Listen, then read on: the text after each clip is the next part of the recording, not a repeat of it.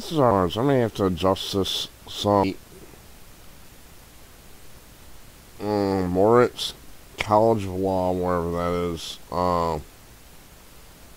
A young woman put an article in a newspaper called #1 Killer of Black People, Black Americans. And she was threatened for doing it. So, somebody made a death threat against her.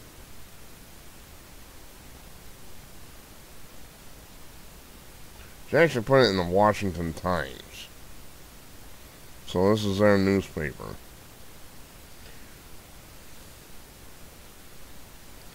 And since she's a student on campus, she was hoping to get some protection from the college administration.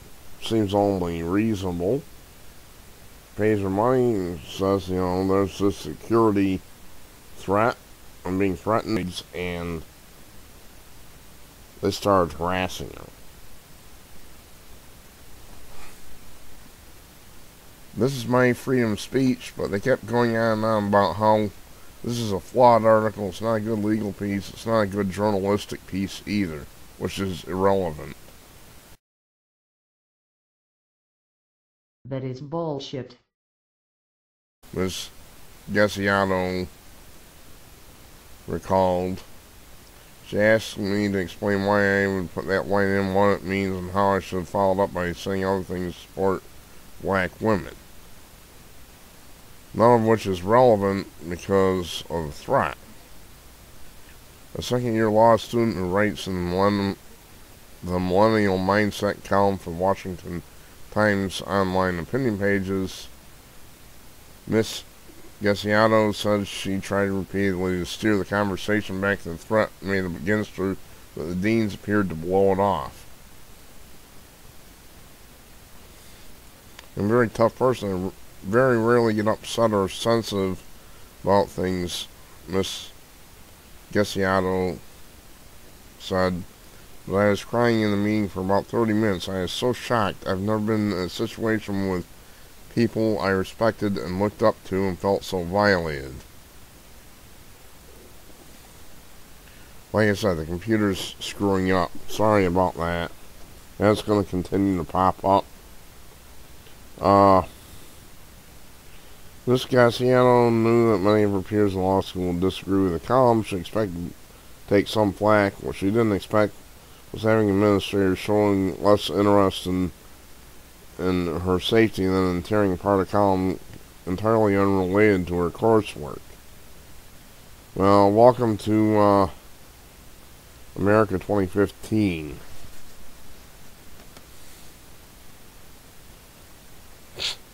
Now here's where it gets absurd.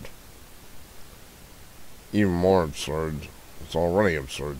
Dean Alan C. Michaels said in a statement to the Times that the university takes any alleged threat against its students very seriously. You are a liar.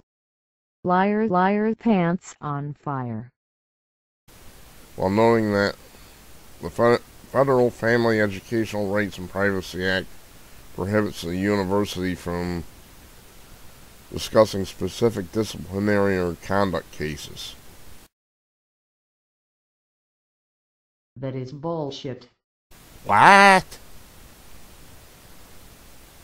She's not on trial here, you dirtbag. University and College of Law each have procedures for assessing alleged threats and responding appropriately. So I've seen. That is incredible bullshit. Mr. Michael said these procedures are used for each allegation received. Obviously not, you dirtbag. Your nose is growing longer, Pinocchio. He added, an inclusive learning environment that provides forum for a wide range of viewpoints is critical for a law school. We try to foster a culture of respectful dialogue when addressing tough emotional issues as they arise in discussions of law and policy. That is incredible bullshit. Oh boy, that one is a serious nutcase. Miss Gesietto heard nothing from the dean until after October 27th meeting, even as her article stirred controversy on campus. She did receive a response the next day from Kathy Stewart, Northern Associate Dean for Admissions, who assured her that the investigation of the threat by speaking to students from the Black Law Students Association. You are a liar, liar, liar, pants on fire. I am satisfied that those discussions, that there was not an intent to threaten you with physical harm, Ms. Northern wrote in an October 28 email. You are a liar, liar, liar, pants on fire. In other words, they're just inviting whoever did it to finish the job. Unbelievable. Mrs. Northern, whoever, for up to me, you would be in an orange jumpsuit awaiting a trial as an accessory after the fact. Go to jail.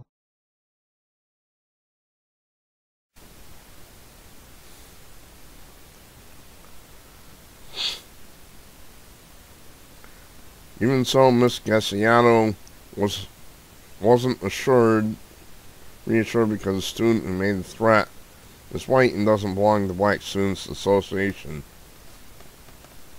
she said. So apparently she knows who this is. Well, Madison, I'm going to tell you one thing. I found this to be a common thing.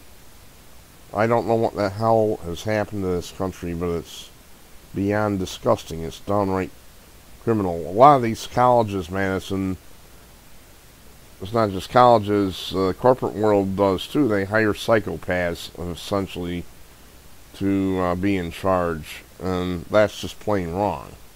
I don't know how, there's so many psychos in this world that get into positions of power, but it's true. I'm not talking about psychos that go out and kill 20 people with a knife, but they're crazy in the head. Now we're going to take a look at her article just briefly.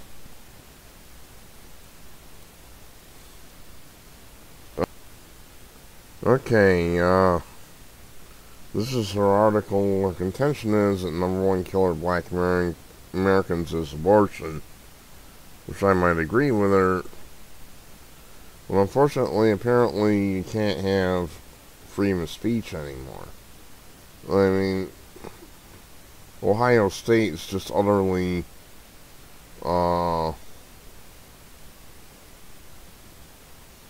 completely unprofessional.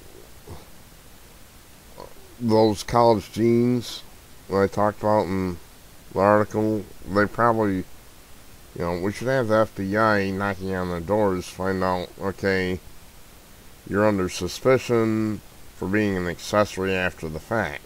This is the way I see it.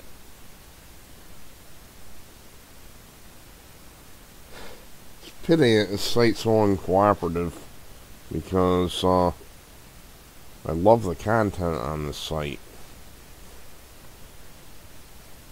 But unfortunately, Washington Times site is just arguing and arguing, and computers hates it. Well, Miss Gesietto, like I said, this is actually pretty typical. I found that there's very little integrity anymore in any positions of power. People have positions of power. I'd say probably 90% of them are psychos. I don't understand how that happens, but they're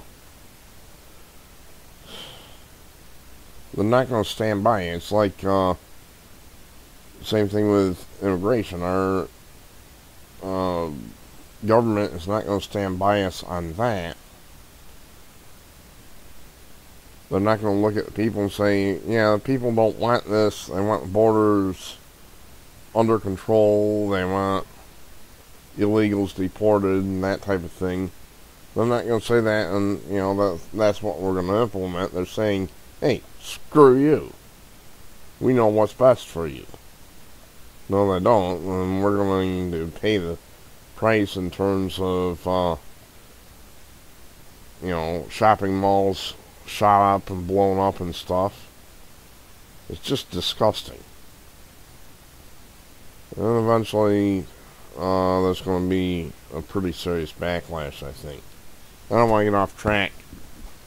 Well, Madison Gesietto, welcome to America 2015.